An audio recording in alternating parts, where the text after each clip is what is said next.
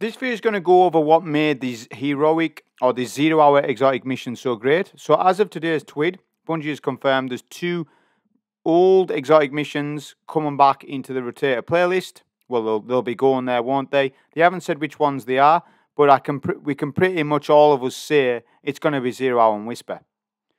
There is a chance it could be bad juju. Let's hope it's not bad juju, because that exotic mission wasn't very good compared to these 2. So let's hope they give fan service and it's 0-hour and Whisper.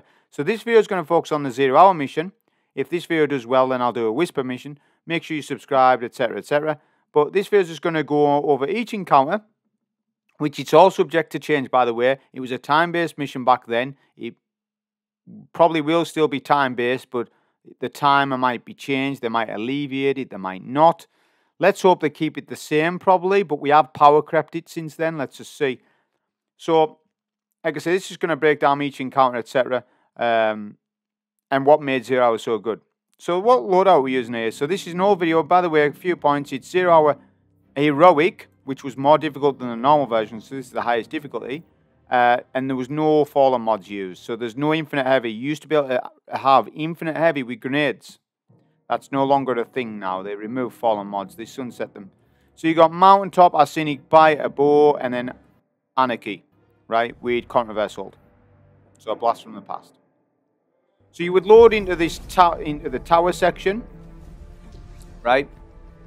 And you basically had to go through these encounters as quickly as you could, really. You had to strategize each enemy types and prepare for them, because you can't mess around and sit back, because you're on a 20-minute timer, which sounds like a lot of time, but it isn't a lot of time, not for a mission like this.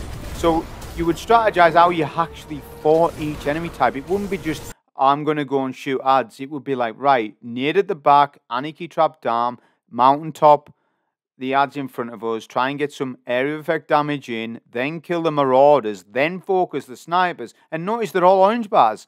Barely any red bar enemies, mainly chunk enemies that you had to strategize killing. You've got a heal and rift to survive against the marauders. If you didn't, you would die. Then we get another nade charged and then clean up the rest of the ads. So see how there's an actual strategy for each encounter, because you need to. That's what I like about this. It's not just a case of, right, anything sort of works, you can do what you want. With this mission, because of the imposed timer, for solo at least, for teams it was a little different, but for solo, you had to self-impose a strategy for each encounter. I like strategy, have you noticed? I'm a massive RPG type of player, so I like strategy. I don't even like first-person shooters that much, but I like them enough if there's strategy in them, which there was a hell of a lot of strategy, especially in this mission. So we then nade the ads to our right, then focus on the heavy shank that we see in front of us first, and then we start killing snipers. There's 3 heavy shanks, and they're tanky. So we need to strategize how we kill them. We use Mountaintop here, finish off the snipers, and then just start working on the snipers that are up top. The Arsenic Bite's putting in so much work, by the way. Almost 2 shot orange bars. Incredible damage. I still have this bow today, like I was saying before. Then we'll get a... Then I've just got my nade back, right? So then we're going to use a nade for the second shank. Right? And then a bit of Mountaintop. We could have... We do end up Anarchy actually. Then another nade for the third. We actually slightly missed that nade, but that's fine. And he's dead. Pick up ammo, move on. So you see how everything's like, do this, do that, rather than you just dilly-dallying and looking down at the last city. You can't be doing that stuff, not on a solo flawless. So that's the plaza. Now the hangar. So the hangar was all snipers. And then you had some servitors that would tether enemies. So you needed to clear out, again, same thing, these enemies as quickly as you can. Right? Getting a double kill with Mountaintop would speed this bit up if you hit your Mountaintops, which we missed 1 or 2, which actually ends up meaning that we lose time a little bit. But if you can get double kills like that right off the rip, then that actually speeds the thing up, like so. But this run was by no means perfect. I can't remember, we're doing this season, this was a season of the Werby run, in this case. Sometimes the footage will actually skip. This is because of PS4 Pro days. So just don't worry about it. It was a bug for back then. We don't need to worry about that now. That was a bug with recording. Most of you won't even know that, but that was a thing. We have a super which we end up using on one of the servitors, right? Because it's so valuable. You would think using a super on the tank would be more viable, but actually not. Because of how difficult the servitors were and tanky, right? It was actually in your interest to get some, to use a super. Other classes, a Void Titan was really good for this, especially Order the Commander, Mid-Tree, Sentinel, right, with the old tree system, with the detonator build, with Void Wall grenades, would absolutely destroy the tank legs, because the tank, you gotta realize with tanks is some nades can get multiple hits on certain legs, on the legs itself. So area effect grenades do massive damage. Vortex does, but I think Void Wall does even more, especially the detonator one. So having most light, Void Titans are going to be really good in this. Trust me, they still will be. Because in actual fact, Void Titan's only gotten better since then. It's probably not as good as maybe some other classes, but it's still going to melt this. Whatever melts tanks, because there's loads of tanks to deal with this. Now we'll do a bit of anarchy on the tank.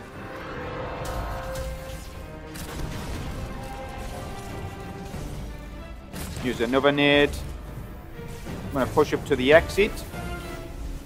Hopefully that grenade kills the tank, which it has. Now the next little area, you want to get a nade down in here. So whatever you're running, get a nade first, do area effect damage, and then just go in with your heavy and whatnot. You can use a bit of heavy. I don't use too much heavy. Obviously it depends. I mean, well, there isn't 4 mods in the game now, but in an actual run, you wouldn't use how much heavy. Now, the debate is, would you use an eager-edged sword on the puzzle? Because assuming that you're going to use the eager-edged sword, and then you don't have a heavy weapon, but there's such a thing as Strand Titan. Strand Titan might melt 0 hour. I don't want Strand Titan to do it. I hope Strand Titan doesn't. But the way Strand Titan's set up with Navigator, it's going to melt everything, isn't it? So you probably just go Eager Edge, Navigator, some special weapon, whatever, or a primary even, and then just melt things. We'll have to see how that works out though. So same thing, another heavy shank, we'll just melt down the ads as quickly as we could. And then this section's just more ads, but obviously we want to go through it as quickly as we can. So let's skip to the actual jumping puzzle. Now, for normal and heroic, there was 2 different routes. For me, because I'm a weirdo, I preferred heroic. And I'm not just saying that because I'm, you know, joking. I'm actually meaning it. The route for heroic was easier jumps for me. The route was different. Normal, I just didn't like it. Now, see how I jumped down here? You need to jump down here like this because you're going to get confused when you jump down because there's a switch and there's an exit. So if you jump down in that manner, top left is the switch. But once you've gotten the top left, the opposite side or the opposite corner is exit point. That's a good way of remembering it. Just jump down in the correct manner. Don't do any 360 turns before you jump down so you don't lose where the switch is, because then you've lost time. You need to get the jumping puzzle on point. If you at all die, you are probably gonna not do this if it's a 20-minute timer still. Back then it was a 20-minute timer. So they're probably going to make a 25-minute timer. I feel as though that's what they're going to do with it because they give Prestige extra time. Now look at this jump here. On a Hunter and Titan this wasn't too bad, but on a Warlock it was bad because when you jump you would hit your head. See how you hit your head there and you would lose your jump? I jumped in advance knowing that, so I would cancel my jump and then reactivate it. Look. That's a top tip. Like for Warlocks who complain about floating and stuff. Cancel jump, reactivate. It's an advanced tip. I don't go over movement videos because I don't feel I need to because they're in my actual runs. So you do see a lot of videos about movement 101, how to master Warlock jumps. Are you joking? Just master it anyways and don't talk about it. You're not an advanced player just because you know how to jump on a Warlock. Just learn the tips. And that's it. You don't need to go about and tell people advanced 101 movement tech. It isn't tech, it's just knowing how the jump works. It's not too difficult. Now this, the outside jumping section, one of the best sections. This little pipe will fall off. Be careful of it. And this little, let's call them, what would we call these? I don't know. These platforms will disengage when you jump on them. Some of them are solid, some of them aren't. Look at this. You hear the noise? That means you would fall off map. The corner jump. Now on a Warlock, it's real easy for me. Hunter, it would also be really easy. Titan, same. You just float around the corner, basically. That is it. This is a really hard part if you don't know what you're doing. This is how you do the jump as follows. Wait for this flipper. That's what we'll call him, the flipper. And then you'll jump right across to this one because that one, you're actually skipping one of the flippers. And then you'll jump right across, out the way out, and then in.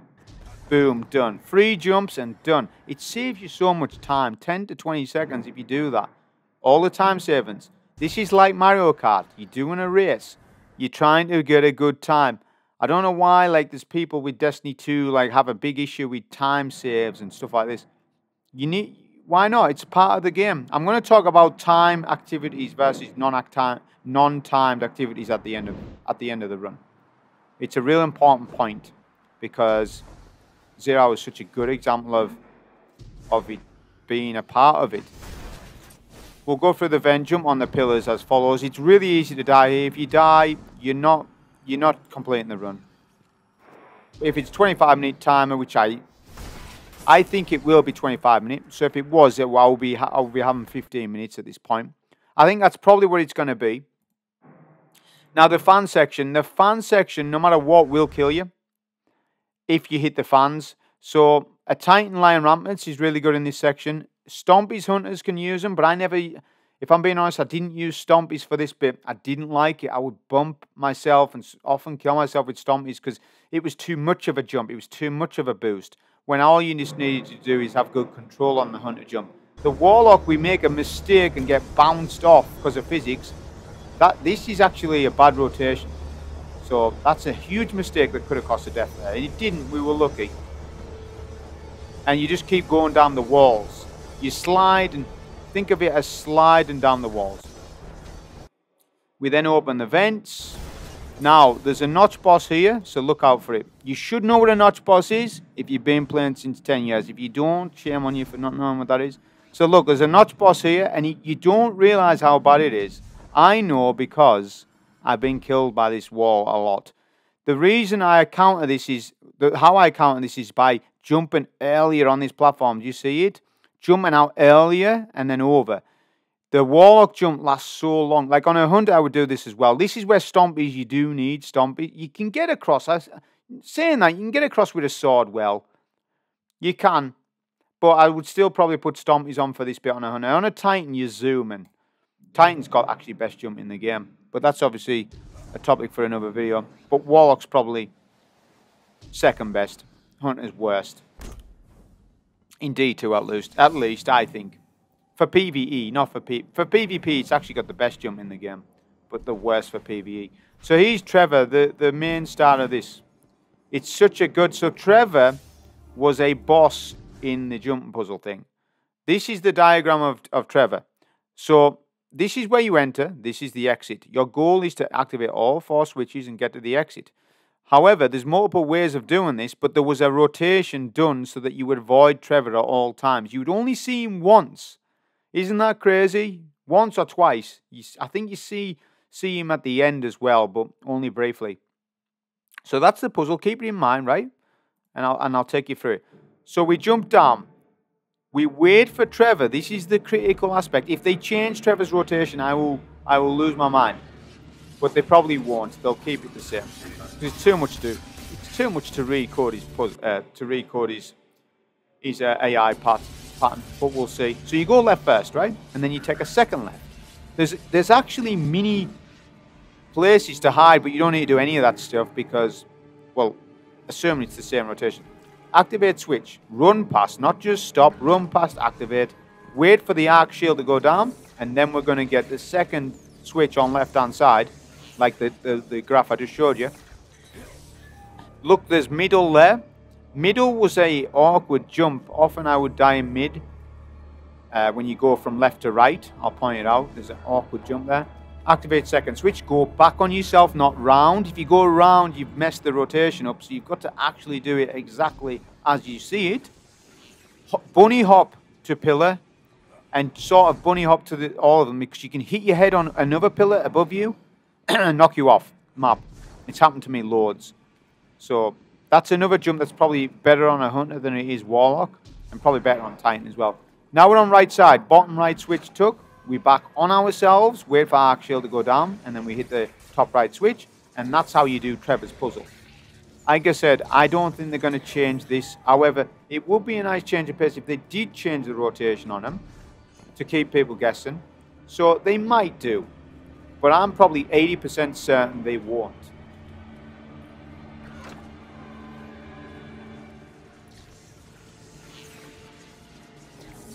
To wait for arc shield to go down, and then head for exit.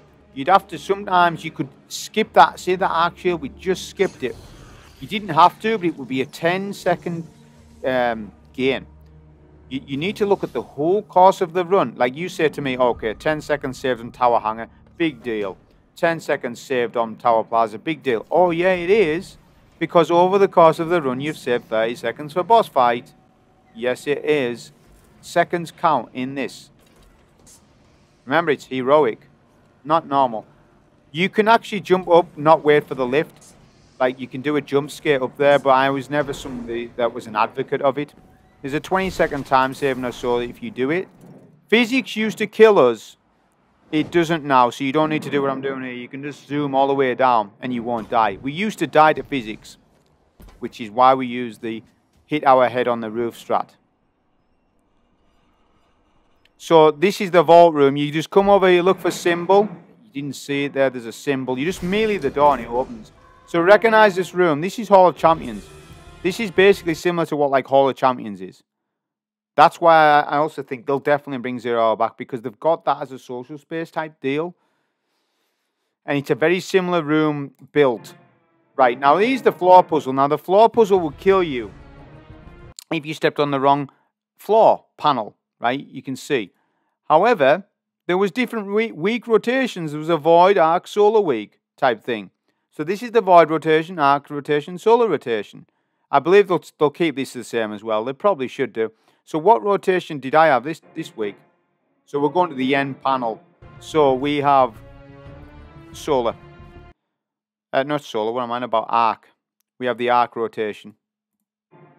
So we would just do the arc rotation. If you die here, like I said, you're done. Look at our time left. 6 minutes 35. And I'm using meta. I'm using Mountaintop, Anarchy. I'm not, granted, I haven't spammed Anarchy in this run. Once watching this back, I probably could have used way more Anarchy than what I did. But I was probably just being more conservative on this run. And I probably knew that I would do it based on a 6 minute timer left. Look at that, 6 minutes for the boss. See, this is the thing. I'll talk about it at the end with the time thing. My opinion on time-based activities. So you drop down right away, and then back up, right? And then start working on some of the ads first. That will be your first protocol, rather than trying to do DBS to the boss, solo-wise at least. Back then, this is how we did it. Strand Titan strat nowadays might be different. Well, it'd be entirely different, but assuming everything's the same. So we clear out all the ads with the bow. One-shotting most of them. Right, then we push up a little bit, clearing out the rest of the enemies. Then we would start damage. But we wouldn't do massive damage. We're going to do 2 Anarchy first. Then Nova, the big servitors. Right? That was critical. Then we'll charge a nade. And then fire it on the boss. I know the footage skipped there. Again, that's PS4 Pro days. But we've actually done damage to both servitors. Both of them are still alive, but no big deal. We're multitasking better this way. We could just, like I say, kill the first one, but on a Warlock, it wasn't as critical to do it that way. On a Void Titan, it was more critical to do it like that. But on this playstyle, because we got Anarchy on, this would also work with Riverhawk, by the way, is we're multitasking all VIP targets and the Shanks. See, there would also be Shanks, shielded Shanks, all across the room. Right? The servitor's dead at the back, but there's still loads of Shanks, and there were different elements. You used to swap between Solar, Arc and Void to get it done. I don't believe on this run I did though. I think because they done some changes with the shields. I might swap Bow, let's see. I can't remember. There's actually vehicles as well. Right, so deconstruct might be something. You know. There's loads of vehicles. There's the turrets, there's the tanks. And then we're just going to melt this tank here. So we're deciding to melt one of the sides. We're going to leave turrets till end. Forget about turrets at this point because they're far too threatening to deal with whilst we've got other enemies alive. Then we go for the second tank. We've got plenty anarchy for. We've got a nade. We're going to use that. Get a reload and then just mount up. Snipers are really good in this, by the way. Like, they're really good. Whisper the Worm's obviously good in this. But like a well-rolled legendary sniper will do well in this as well. Like your Succession, when that, like a new roll, or you can just use your old roll. But more to the point, Supremacy. I'll probably be having to go with Supremacy on this, on the tanks and stuff. So look at this piece of cover. We've got lots of cover in mid. Make sure that you utilise it. Look at loading times, loading times, loading times. Space 4, look. We have actually swapped Bow. So remember, you say if equipment lock's not on, then you see you can do this. We're going to swap to a Solar Bow. This will save you time in the end because of the elemental explosion when you match a shield. Hey, shields being important in PvE endgame. Clip it. They're not even important anymore. Bring back match game. Bring back match game. People won't want it because people like to do permability, all strand weapons. What? So boring. No, let's match shields to weapons. Right? Gives you a reason to keep Void Arc Solar in your vault. To have a Void Scout or an Arc Pulse. It gives you a reason for all that stuff. If you don't have shields a thing that you need to spec for in endgame, then elements become pointless almost. Apart from using it to link with a build. But that's not the only reason why you should have an element on a gun, is it? Now we're going to do some good damage to the boss. Keep Shanks alive. Keep a few Shanks alive at the back. Because if you kill them all, the ones at the front, they respawn more. We'll do a super here. So we're deciding to melt the boss. Keep spamming our abilities. Down to 8 anarchy. What time we got? 1:47. So even with meta, we're still sort of like running out of time. Look at this loadout. Look at that loadout menu. We're going to swap to Arsenic to get the shields. It's so worth swapping elements. Like back in the day it was. Now we've got turrets to melt. Actually, no, you don't need to melt the turrets. There you go. So you actually don't need to kill them for the mission complete. Let's see if that's the same. I'm not sure if it will be or not. I actually forgot that was a thing. So now you've saw the mission. 1 minute 30 left. 20-minute mission. So what did you just watch? You just watched where we strategized each encounter for time efficiency. Let's stay away from the word speedrun. Time efficiency. I don't think there's a problem with players trying to be time efficient in D2, especially with the speed tech you've got nowadays, especially with the movement abilities you've got. So being pressured by time results in you strategizing to clear out rooms differently. If there's no time, there is no effort required. There is no need to complete as quickly because you have an unlimited amount of time. And who said it? The Paul Tassis of the world, like him, complaining about presage timers and stuff and wanting to look at the scenery. Come on now. Like, he's not like, don't listen to what he says, right? Because that's completely false. You want to go back to timed activities for certain things in the game, and these are a good example of it. The Whisper and the 0 hour. Take away the timer, and 0 hour heroic is just whatever, right? Because you've got as much time as you want. Even for fire teams, people would struggle to do this in a fire team, right? But this forced you as a player to think about your loadouts more. You know, maybe you're not running the right loadout is the reason why you're not getting the runs that you should be. I'm just saying that time adds pressure and it's an interesting dynamic. Don't get me wrong, if they go too low with the time like they did for the exotic mission during the season of the deep for the scout rifle, like was that a 10-minute timer? That was too short. It should have been 50. I can't mind if it was 10 minutes or 15 minutes. It was too short regardless. That was all okay, that was overtuned. But I believe 20 minutes is a perfect time for these types of missions, for all of them. Give them a 20-minute generic timer. Presage got 25 minutes now, I think, on the higher difficulty. So that's how they should balance it. Normal difficulty has no timer. The heroic version or legend version, whatever you want to call it, should have a timer. It should possess a timer to maintain its difficulty somewhat. We have power crept the game. The only way to balance it, I think, is to put a timer on there.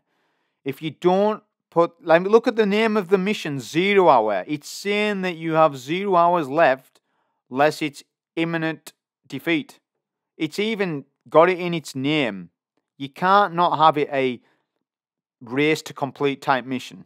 It's got to be. It's got to have the timer. It will do. I'm just wondering if it's going to be 25 minutes or 20, because they've done that with Presage. Let's just hope it's probably 20 minutes still, because we've out power crept what it used to be. So that was the review of the heroic 0 hour mission. Hope you enjoyed. Thank you.